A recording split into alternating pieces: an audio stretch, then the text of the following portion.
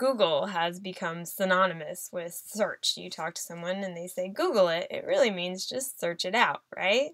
So what's kind of cool is that Google has taken this opportunity to take all of those searches and give us some cool pictures and information about things that are trending and ways that people are searching over the years.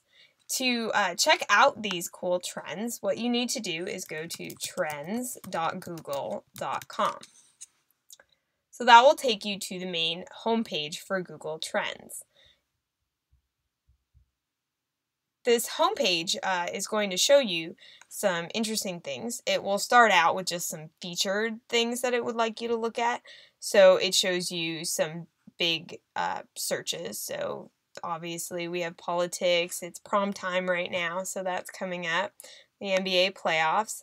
You can scroll over and look at some other popular trending things and get more detail by clicking on these. That will allow you to see some more information. It will give you that graph and you can share it with people.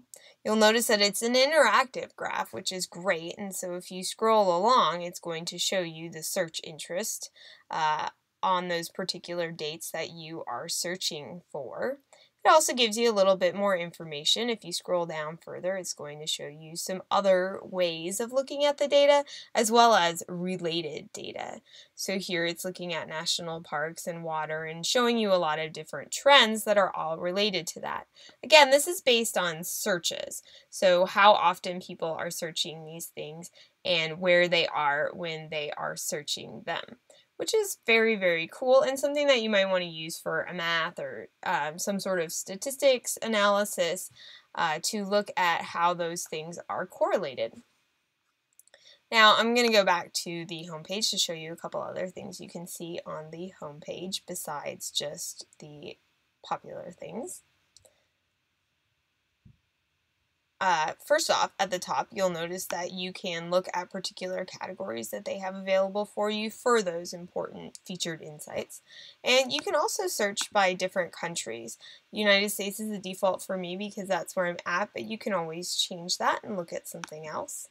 If you scroll past the features insights, you're going to see what are popular stories that are trending, what are things that people are looking at or interested in the past 24 hours. It gives you a little line graph there for you to see, as well as an image, and if you click on those you're going to be able to get more information about those particular things. You can also explore, so if you wanted to look at the Oscars, that was recently, you can search for Oscars. You'll notice it gives you a few suggestions, but I can just search for Oscars and it will show me trends that are related to that. So it's saying how often are people searching for the Oscars? It's really cool to note, like look at the interest over time. You'll see that there are all these spikes, and when do they occur? Right around Oscar time. Well, I gotta search for who's up for it. It also shows you some information about the location, similar to when I clicked on the other trending search. Now, a couple other things you can do while you're in these is you can customize your views. You can change things. If there's a drop down, you can change those by the drop down. You can share this graph. You think that's great, you want to share it with all your followers, share that. It's very easy to do with one little click. Now, to do some more customization for your searching, if you go over to the left-hand side, you will see those 3 horizontal bars, and that will open up a menu for you.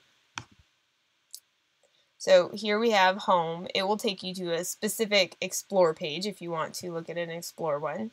You can look more closely at trending searches, as well as trending on YouTube and top charts.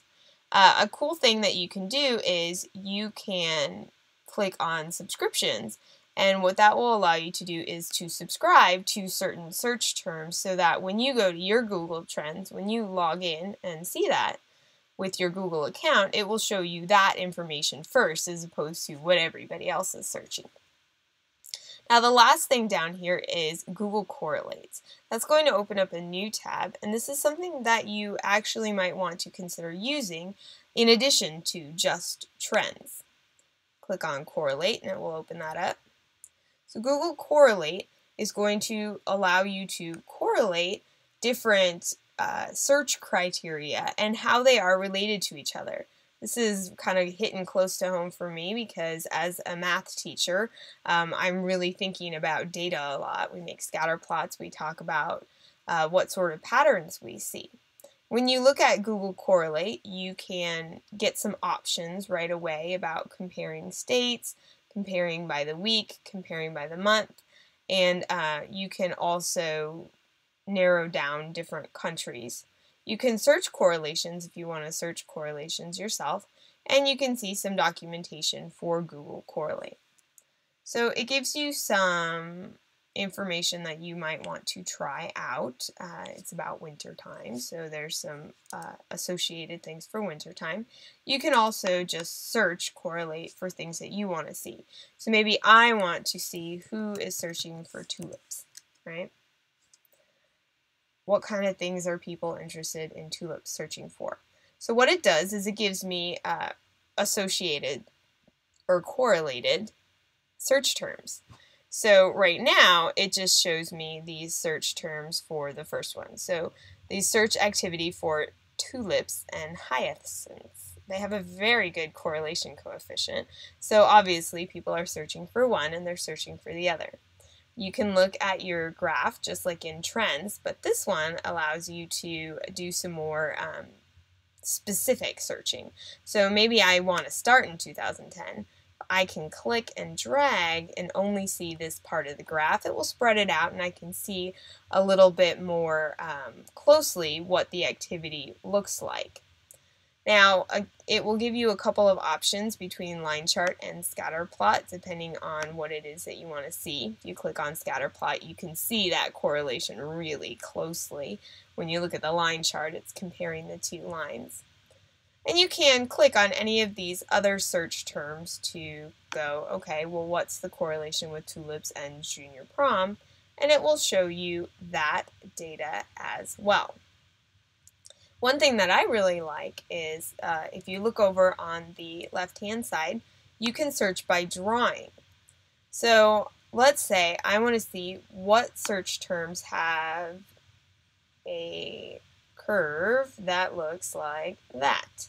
All I did was click and start drawing. I want to keep it in the United States, and I'm going to click Correlate. So what it's going to do is show me search terms that have that particular shape over time. So you'll see I got some interesting things because I searched for something kind of interesting with my drawing, and it will show those to you on a graph. Again, you can look at specific time ranges if you want, and again, you can switch between the line chart and the scatter plot. You'll notice that as you scroll over the graph, just like in Google Trends, it's going to show you that particular information. It shows me the date, it shows me the, you'll have to watch right above the graph, it shows me the date, it shows me what it is on my drawing line and what it is in your answer. So again, a very powerful tool for a math classroom. That's pretty much it about Google Correlate. Really, it's just a matter of finding interesting data and seeing what it is that you want to look at and how people are searching for these. One thing to note is that this is all related to searches. How popular are these things? How often are they being searched? I'll do another video on another way that you can look at different types of data that are correlated to each other that do not have to do with Google searches. So that is Google Trends, showed you that one. And related to Google Trends are the Google Correlate data series. So for sure, check both those out. Really, it's a matter of playing around and seeing what it is that you might be able to do with them.